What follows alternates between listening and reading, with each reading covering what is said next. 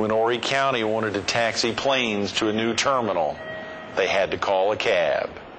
Meet the driver on this morning's Carolina People.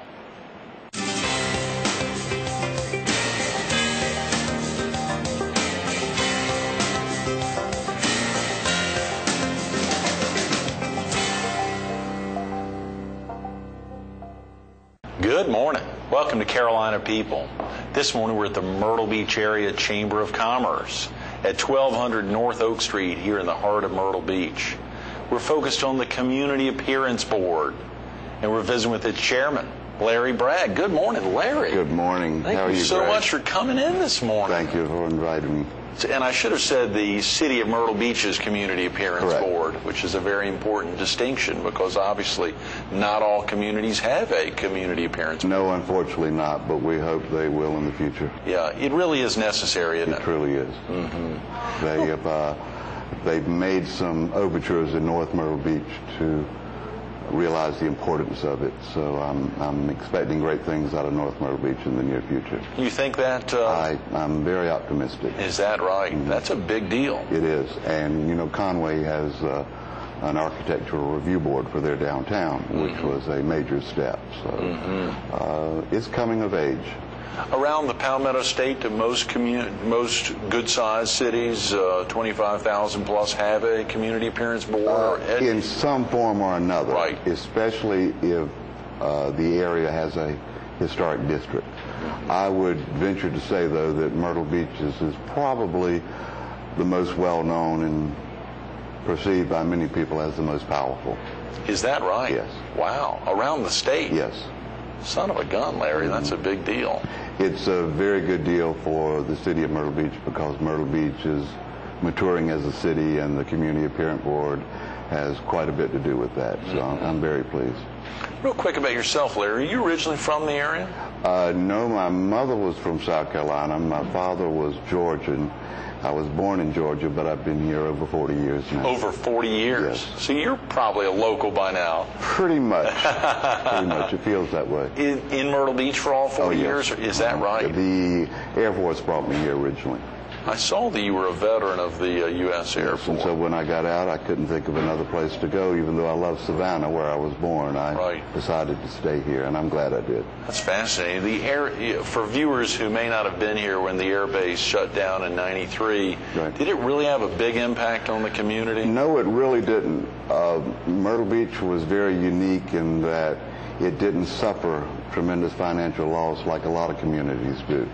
And many of us who were serving on the chamber and various boards and commissions around the city, while we loved the Air Force, we loved all that it did, and we missed it emotionally, it was really the right thing to happen for the future of Myrtle Beach. So I was very pleased. The only thing we're really lacking now, because all the people want to come back who are veterans here, we would be very well served by Veterans Hospital here, I think.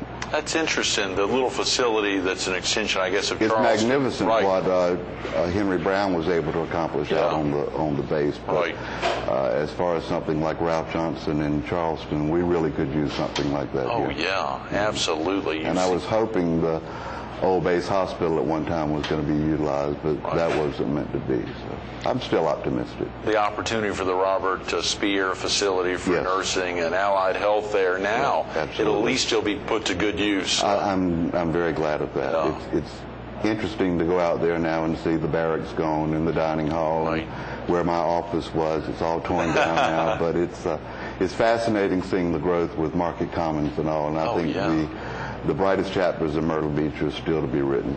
How long were you in the Air Force, Larry? 5 years. Is that right? Yeah, so you were on the Myrtle Beach Air Base for a good bit of that. And then after I was on Myrtle Beach for the whole 5 years, I didn't realize it, but when you got out of the basic training, then you went to tech school, the Air Force had something called a dream sheet, and you were able to put down where you'd like to go. And I put down Honolulu, Shaw Air Force Base, and Myrtle Beach, and got Myrtle Beach.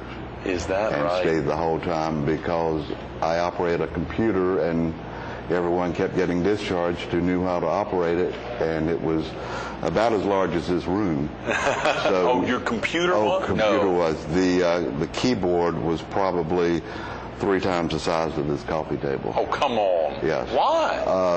That's what you had 40 years ago. Now, how did you operate a keyboard that's 3 times the size? Have you ever seen someone play a church organ with all of the buttons that you're having to push and go around? It was similar to that, and then you had a separate room with computer disks made of paper or mylar that read the information. You would have to do data processing punch cards. It was all very prehistoric, as far as what you have today, but it was fascinating. And I remember someone saying, the computers are your future. And I thought, if I can ever get rid of this sucker, I don't want to have anything else to do with them. And it's probably a phase, so I said no. So I got out of the computer operating business, and to my regret. Yeah, absolutely. You could have been another Bill Gates here in the Myrtle Beach area. The money would have been great to have given away, as he has done. He's a magnificent human being. Really has. You think about philanthropists on the local level, and we had a guest with us recently who's helped with a group of other dedicated nonprofit folks form a chapter here of the Association of Fundraising Professionals, I believe, and I think they do an annual event to honor the philanthropists of the year. But you think about so many folks and the ability to give back and continue to give back. Oh, they do. And in spite of everything, I'm still optimistic that people are basically good, and they want to help those less fortunate. So it's reassuring at times when bad news hits us all, as it does, sometimes on a daily basis. But I'm still optimistic. You have to be. Oh, yeah, very definitely. What was it about the Myrtle Beach area in particular, Larry? Think back then when you could have gone back to Savannah, which was a pretty mature community then, and been back there. What was it about the Myrtle Beach area that made it had a magical feeling? Really? It was a very small town. If you wanted to shop, there was a tiny little Belk's in the downtown area. There was Sears, where the pizza place is, where you could go in and look at appliances. Any major shopping, you'd go to Wilmington or to the mall in Conway. One radio station that really was great in the summer, but during the winter it would cut off at 6 o'clock. The newspaper, would be a weekly. Then it would go to 2 days, and then as the time went by, actually seeing after Labor Day the boarding up of the restaurants and all, and the turning off of the traffic lights on the boulevard, it was just a magical experience. You could get out and walk the boulevard, walk the beach, and feel perfectly safe. Go to Sloppy Joe's and eat lima beans and rice at 2 in the morning if you wanted to. And that feeling, despite all our growth, is still here, I think. There's still a magical feeling about Myrtle Beach. Those are great words, Larry. I don't think I've heard anyone share those words. I mean, folks that have been here a long time. Jack Thompson was with us recently, and to hear him talking, and clearly he's seen the area, much like yourself, obviously many more years than you, but I hadn't heard him use those words, that magical feeling, for someone coming out of Savannah, which is oftentimes many consider a magical city. It is, and it still is.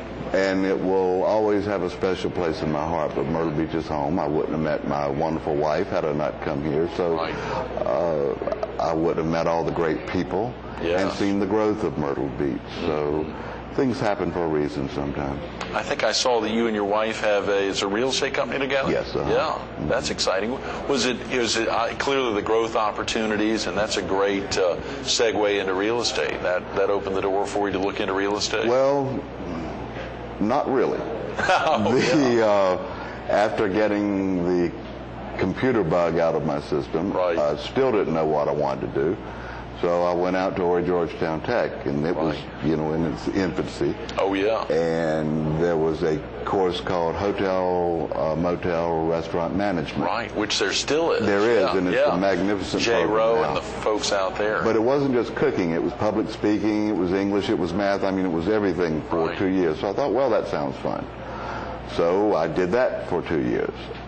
Then I got out of that, and I thought, no, I don't want to work in a restaurant. I did that, my early teens, and I don't want to be a desk clerk. So someone then finally suggested, well, what about real estate? Yeah. And that's how it started. It's sort of fell into it. Yeah, it's amazing how many folks find real estate in the area. I was at a restaurant recently upstairs visiting with the owner there, and there was a FedEx driver who used to work there who said he'd now started a class out of the Fortune Academy. Last week, we were actually out of the CCA, at the Coast Carolina Association of Realtors, and had Charlie Brendel and Larry Biddle and some fun folks. But to be out there at one of the classrooms of the Fortune Academy and to see their operation out there, it's amazing. It is, and the growth of that, because my wife was one of the main organizers of the Myrtle Beach Board of Realtors, from the things that grew out of that. Right. She was the first female realtor that had her own business in Myrtle Beach. Is that right? And that's been fascinating now, because now the females outnumber the males.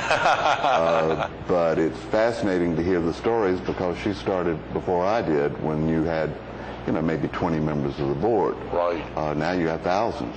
Oh, yeah. It used to be, if you didn't have a real estate license, you've only been here 72 hours. So, but it's fun, and you get to meet great people and make some lifetime friendships. Absolutely. Of course, much of our focus today, and I hope you'll consider coming back to be with us tomorrow. And I'm glad you mentioned the Chamber. When you were active, even coming out of the Air Force, I think I saw you'd served as a Vice President and Treasurer. Was that the Myrtle Beach Area Chamber? Yes. Is that right? Yeah. So a lot going on with Ashby Ward. Ashby was we didn't call him the president at that time. Right. He was the executive vice president at that time. Okay, yeah. And yes, we were over on Kings Highway, where the Chick-fil-A is now, and that was probably early to mid-'80s. And it's been fascinating now to watch the Chamber mature. Everything is coming along. It really is. At the helm of this Chamber is Brad Dean, who I think does an absolutely magnificent job. Oh, yeah. And he's certainly a crowning jewel of Myrtle Beach now, and I think if anyone thinks he's going to run for the border, call me and we'll send a posse out to get him. Stop that, right? He's wonderful. He'll be with us here on Wednesday and Thursday. We're excited to get him in. And then later this week, Vernie Dove will be with us to wrap the week up, who, like yourself, have been active volunteering for the Chamber, and a lot has to happen. Of course, in reviewing some of the amazing awards you've gotten in the area, I think Vernie's gotten a couple of them as well. The Sun News Citizen of the Year at one time, the Volunteer of the Year from the city of Myrtle Beach, and obviously you've got on and on the Alumni of the Year out there at your alma mater at Horry Georgetown Tech, which is tremendous. Man of the Year. How many folks can claim they've been Man of the Year? That was a nice honor to keep South Carolina beautiful. That's tremendous. That was very nice. I think I saw there you had served as their president at one time. Is that during your tenure, overlapping tenure here with the City of Myrtle Beach's Community Parents Award? Yeah, that was with Governor Riley. Right. I went through Governor Riley and Governor Carroll Campbell. Right. And then a bit with Governor Hodges. So those were very nice appointments, and we established quite a few boards around the state. So it was fun.